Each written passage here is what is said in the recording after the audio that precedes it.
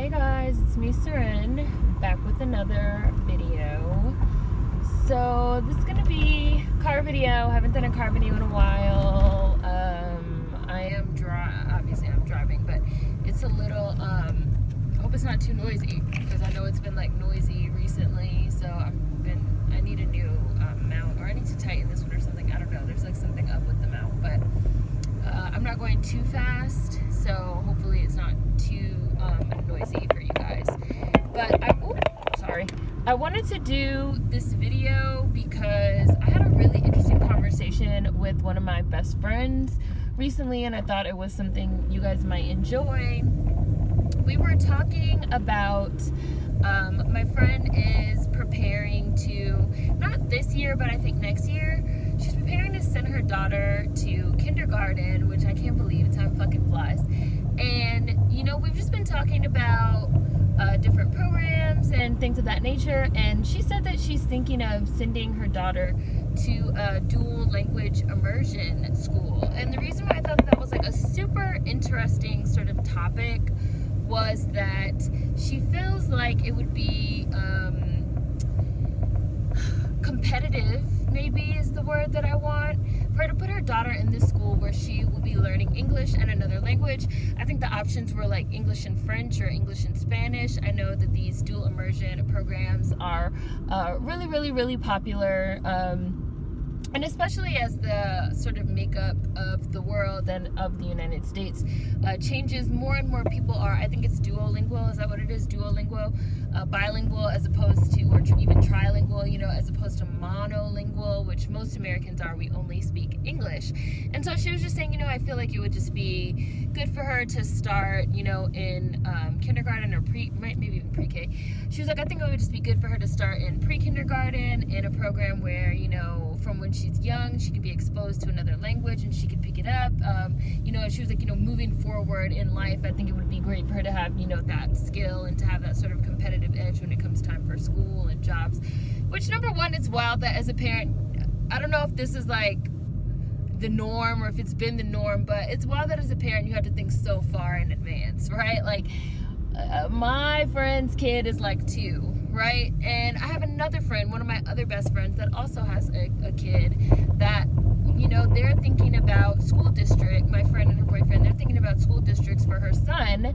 Her son is like at least 3 years away from school, but they're already thinking about school districts because they want him to be in a majority black school district that also is, you know, like a good school. So they're starting their research from now because they're like, their son is like very bright, and they're like, all the schools that are being recommended are all white schools, and we just don't want to put our child in that type of environment. So it's very interesting, you know, as black parents, how far, number one, I think how far ahead you have to think. And I mean, I guess this is parenting in general, but it's just compounded even further when you are a black parent and you're raising a black child. You know, my friend said, I think it would just be great for her to sort of have this edge of knowing another language, because, you know, we have to just do so much and do so much more.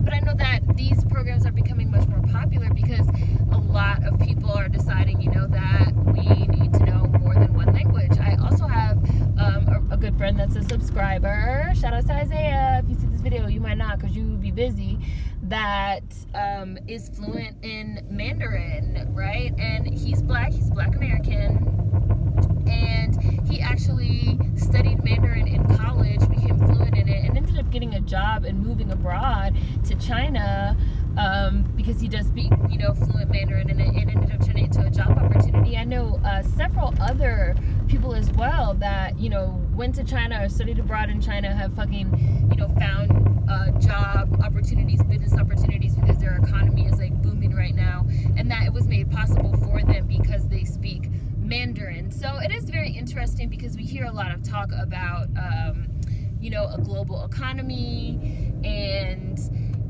just expanding your skill set and expanding your horizons, and I find it very interesting. Do you guys think that like black kids nowadays need to be bilingual or trilingual? And if you do think so, I also want to know, what languages do you think they should know? I see a lot of people saying Spanish just because the Spanish, the Latinx and the Spanish speaking population is rapidly rising. But I've also seen a lot of people say that the kids should learn Mandarin because China is becoming this like global economic powerhouse, this superpower. And it's like, I know someone, like not like a friend of a friend, or, you know, like an urban legend. Like, I know someone that became fluent in Mandarin and did end up getting a job out of that. So I just find it really interesting to sort of like think, you guys know, like, I don't have children, but I'm not against it. For those of you that have kids or have thought about having kids, you know, what do you think? I want to know, like, what do you guys think is sort of necessary for black children, you know, to have as a skill set? Do you think that black children should be bilingual? I also know people that are sort of on the flip side of that, that say, you know, well, America is not somewhere like Montreal. Montreal, for example, has a extremely, and it might be parts of other parts of Canada that do this as well, but has like an extremely high French-speaking population. So they have like a dual national language. It's like English, well, not national because Montreal's a city, but they have like a dual language. It's like English-French, right? So it's like English-French. Everything is in English and French, English and French, English and French.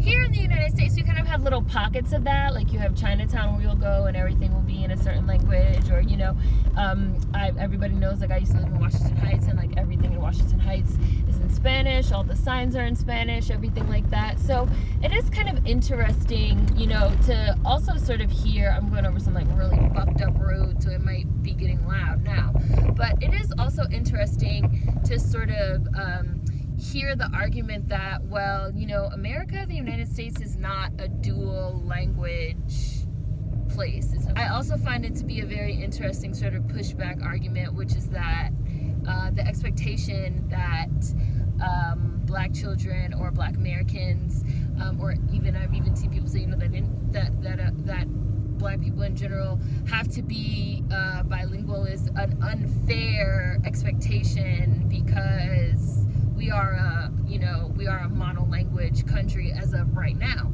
So I see people saying like, well, if you're gonna have these expectations that people need to learn another language, then it needs to start being introduced, you know, in the public school system, not in like these special dual immersion programs that kids have to sort of, you know, get into or get chosen in a lottery, or, you know, wait on these fucking year-longs. I know somebody else that has a fucking baby that they're on a year-long wait list for daycare for their baby. For next year, they have a baby. They will not be able to put their baby in the daycare until their baby is like a fucking toddler, because that's how long the wait list is. Which we can also get into like childcare and these wait lists, and like how everything is just being like super privatized to the point where, you know, if you have the time to be on the list, if you have the money, if you have the resources, then you have access to these programs, which is just a larger part of capitalism, which is a larger part of classism, which is a larger part of this caste system that we have in pretty much, you know, fucking in effect right now. People try to act like everything is all fine and sweet and everybody has the equal opportunity and an equal shot, which is not true, right? And so it's just very interesting also to hear this sort of pushback against like, well,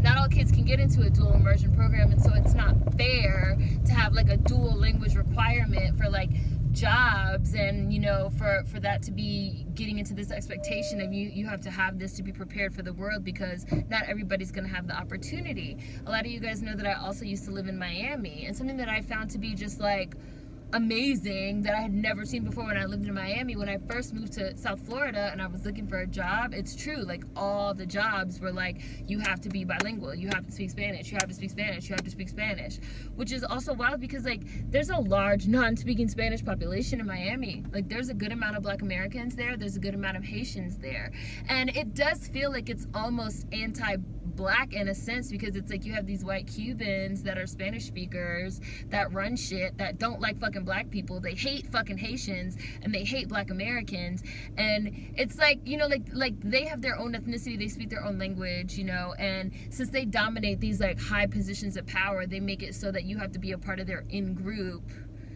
to even like get a job, or else like you can't do shit. And so it's kind of like, it almost feels like another new set of like rules that like we're gonna have to be forced to adhere to as, you know, different types of groups become the majority. I don't know.